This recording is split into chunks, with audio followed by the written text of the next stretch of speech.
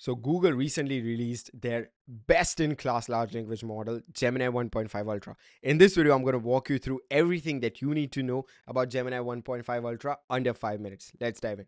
So February 15, they released this next generation large language model, and they are saying it is 10x what existing models can do. So here's an example, good illustration from them. They're saying that Gemini 1.5 Ultra can handle 1 million tokens. That is already 10x of what GPT-4 Turbo can handle. That is 128,000 tokens.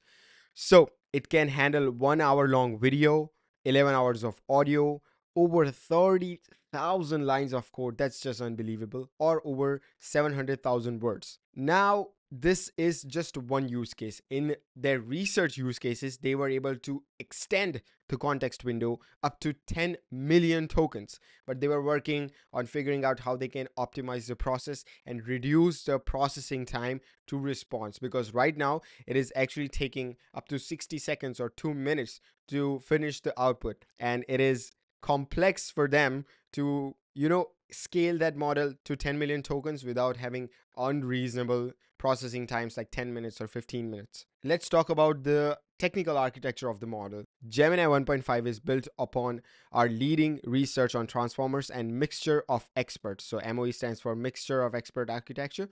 With a traditional transformer function as a large neural network, MOE models are divided into expert neural networks. So instead of a large neural network giving you answer, MOEs figure out that, let's just activate this particular part of the neural network because it generally gives better outputs for this specific kind of question. So that's why MOE is working better. And that's why you can have big neural networks and reduce down their processing time because you're not activating every single layer in the neural network. It's better if I just show you the speed of the animation. Use that kind of GUI the other demos have. This is what it looked like before on the original Three.js site. And here's the modified version. It's the same scene, but it added this little slider to speed up, slow down, or even stop the animation on the fly. It used this GUI library the other demos have, set a parameter called animation speed, and wired it up to the mixer in the scene. Like all generative models, responses aren't always perfect. There's actually not an init screen recording of example prompts using a 402-page PDF of the Apollo 11 transcript, which comes out to almost 330,000 tokens. We started by uploading the Apollo PDF into Google AI Studio and asked, find 3 comedic moments, list quotes from this transcript, and emoji. This screen capture is sped up. This timer shows exactly how long it took to process each prompt, and keep in mind that processing times will vary.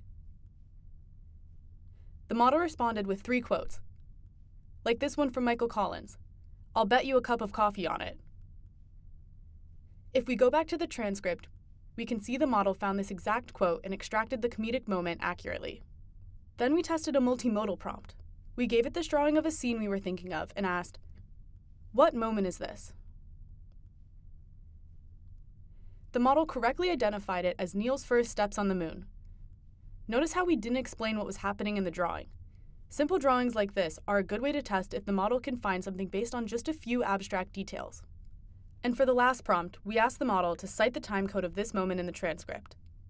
Like all generative models, responses like this won't always be perfect.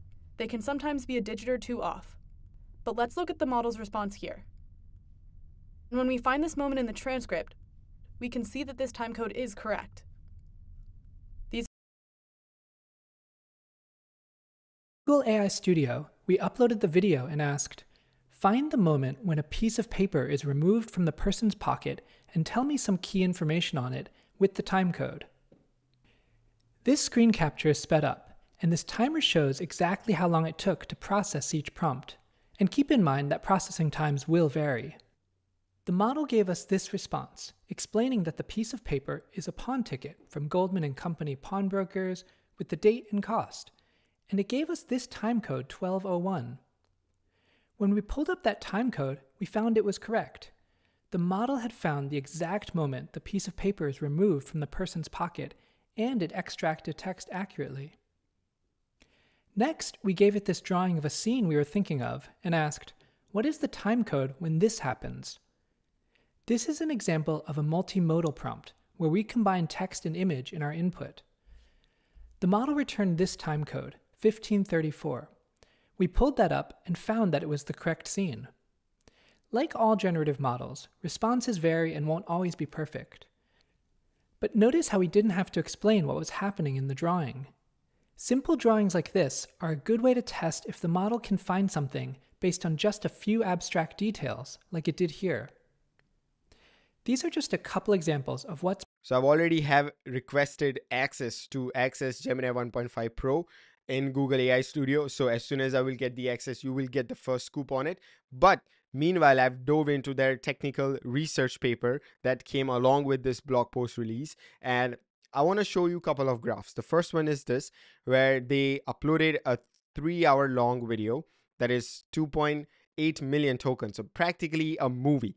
And they able to ask questions and got successful answers. So you see, unsuccessful retrieval is a red block, but they were able to get almost every single time successful retrieval. Same thing with audio that was 22 hours long. So imagine you are sitting in a meeting, you don't want to pay attention to this useless information that they are conveying, but you're only looking for a specific piece of information. So you don't sit in the meeting. At the end of the meeting, you take the transcript or take the audio and just ask questions, and you'll be able to get perfect answers to your questions. And this table is really important to take a look at. Gemini 1.5 Ultra is a significantly smaller model compared to Gemini 1 Ultra, because Gemini 1 is the state-of-the-art biggest model that is available for consumers to use today. Gemini 1.5 Ultra, on the other hand, is a mid-tier model that is still in development and only accessible for limited developers. But still, this smaller model was able to win 54% of the time when compared to the biggest model that is yet available for us. But when you compare it to 1.0 Pro, the similar size model, but from the previous generation, it is winning almost 87% of the time. So this goes to show how powerful this model is. So unbelievable rapid progress of AI is happening. If you want to keep up to date to it, consider subbing to the channel. As soon as we get access to Gemini 1.5 Pro on Google Studio, we will start posting videos and content about that, thoroughly testing it. So